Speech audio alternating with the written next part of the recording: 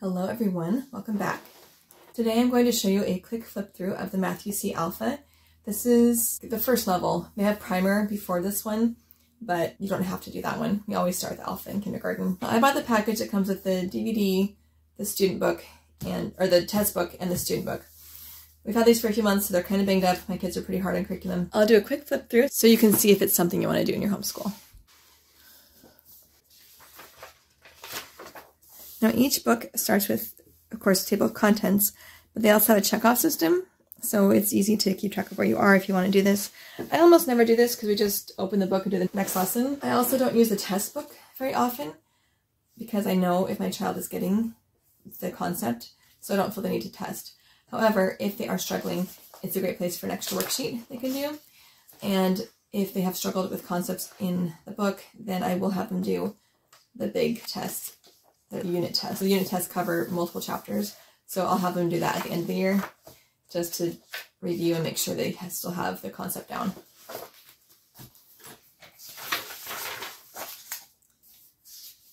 So it starts with place value.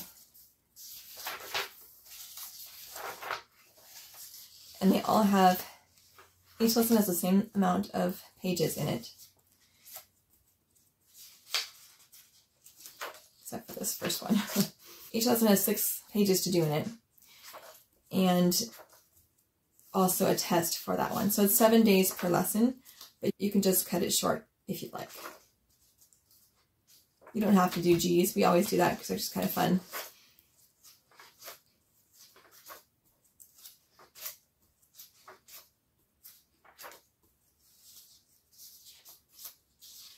So I use this for kindergarten level. I wanted to show you, I think it's this next one. Oops.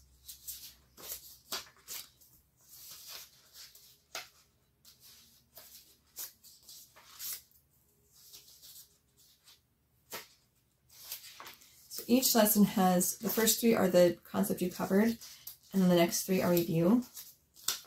So they have some of the things you just did, plus the things you've already done in the book. I really like it. It's like mastery and review and spiral approach at the same time. Now, lesson 6, this size 6 is a long time because writing 0 to 100 has always been very overwhelming for my children. So I just have them do 2 or 3 rows a day until they get through it. And that seems to work out pretty well. So don't be afraid to spread out a lesson if it's too much for your child. The first half of the book is addition, and the second is subtraction, so they'll be very, very good at those 2 things when they've completed the book. You'll also notice that there are word problems. Once you get into a couple of chapters, there's word problems after every lesson. So they will also become very good at word problems as well. Matthew C goes in a different order than most other math curriculums, but I really, really like this. It's been very effective for my kids.